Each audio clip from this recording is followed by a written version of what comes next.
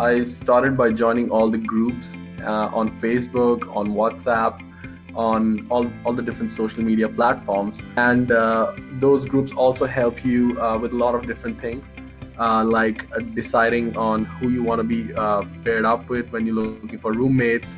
You also get to decide on what other places you want to look for housing. So the first thing when you're looking for houses is to, what I would say is to look for places which are safer in the neighborhood. One thing that you can look for is some referrals on your leasing agreements. So a lot of the apartment complexes have a referral scheme internally, such that if any resident refers you as a potential a roommate or someone who's looking for a flat to the apartment complex office, then you and they both in some cases get some kind of a commission or some kind of a discount on your agreement. So that turns out to be very good. If you can find such a negotiation, that will be a win-win situation for both you guys. You have different mobile apps that you can use to track your expenses, such as Splitwise is there. You also have Venmo and a lot more other apps which you can use to track your daily or monthly expenses. We were 4 people living in a 2-bedroom apartment. Our rent was close to $800 and so dollars, so that was $200 per head. And the food was, I would guess, another $100-150 per month.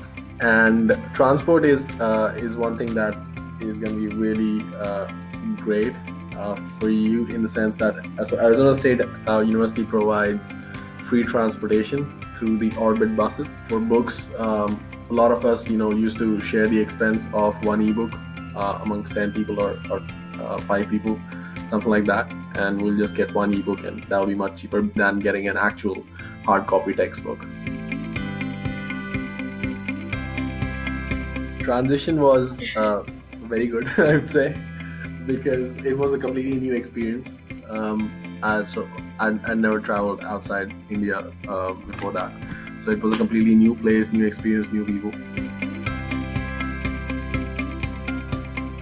We used to cook, so 2 of us were very good chefs and 2 of us were not, but we used to share the chores amongst each other, like cutting vegetables. We'll do one person will cut the vegetables, another one will cook, and in cycles the other 2 people will do the same thing. The culture is totally different. The way people talk, interact with you, you'll find them a lot more friendlier here. You get to see your professors, your faculty beforehand, before the curriculum starts. You also kind of get to understand what was the idea behind the subjects or the course overall, and how it was set up, why it was set up this way. You also get to interact with alumni of your university. So you can interact with them, form a connection with them, network with them beforehand, and kind of have a good impression. My class had around 40 to 45 students, 55 to 60% students from India, but there were students from all over the world. From Kenya, from Africa, from China, from Japan, all over the place.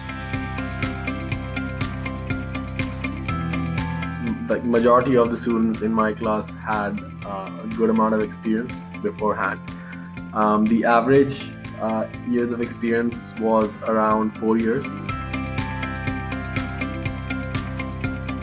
Honestly, we did not have a lot of time for outside activities, but I did indulge in different, not in university activities or university competitions per se, but other recreational activities like playing volleyball with friends from time to time, going to the gym, playing squash with them from time to time. Yeah.